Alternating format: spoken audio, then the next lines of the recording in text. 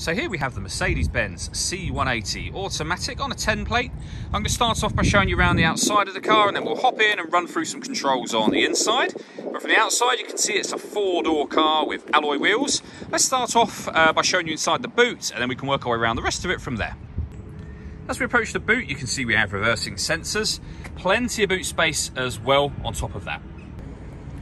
Okay, so we're just going to work our way back round to the front of the car, and then we'll hop in and run through some controls on the inside. But now that we've done a full circle of it, you can see it's in excellent condition the whole way round. Just briefly before we climb in, I think it's well worth seeing the interior from this exterior point of view. There's plenty to run through on the dashboard, so let's hop in and we'll do that now.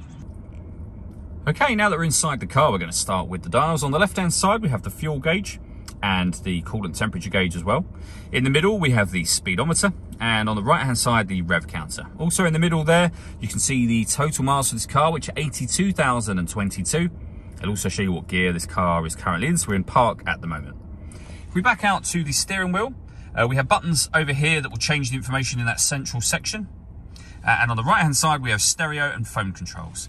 We have a plus and minus there. They are paddles so that you can change up and down a gear manually should you wish to with this automatic gearbox.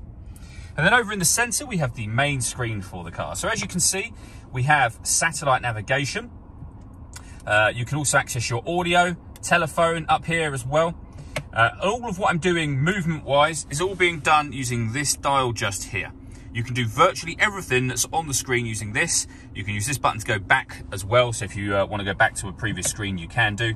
You can see there that you can store your various different music selections. You've got presets down the bottom. You can change from FM to medium wave, short wave, long wave. Whatever you want to on there, you can do. Plenty of ways to listen to your music in this car. And as I say, everything I'm doing right now on the screen is all being done using that dial. So for example, pairing your phone, you can do that on the dial as well. Working our way down, if you wish to, you can use these buttons to do what I was just doing with the dial. We have a CD player just there, the main volume for the stereo as well. And then you can answer and end phone calls once you've paired up your phone, of course.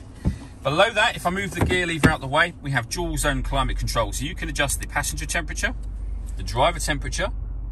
You can increase and decrease the fan speed. You can also determine where you'd like the air to be distributed within the car. The air conditioning is on at the minute, off, back on again. Or you can hit auto.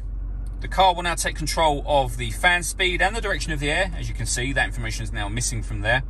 What it's doing is maintaining these temperatures for you. You can override that with any manual adjustment. You'll see auto has now gone off. We have a storage section here, which also includes a 12-volt charging socket should you need to use that.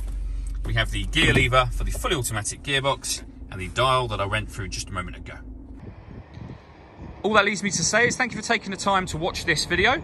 If you'd like to come and see the car in person and have a test drive, please feel free to give us a call here at Glenbourne's. We'd love to hear from you soon.